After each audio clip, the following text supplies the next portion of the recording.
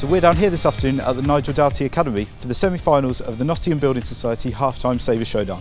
We're down to the last four and we've got Rees taking on Gorman.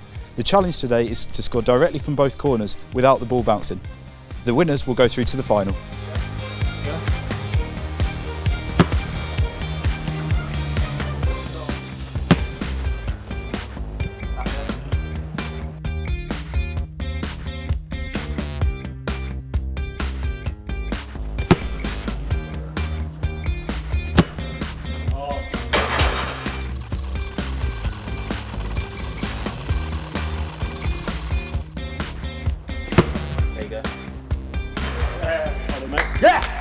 Josh took 2 attempts to Lawrence's 20, but how will they fare on their left foot? There you go. Oh my God! Yeah! Yeah!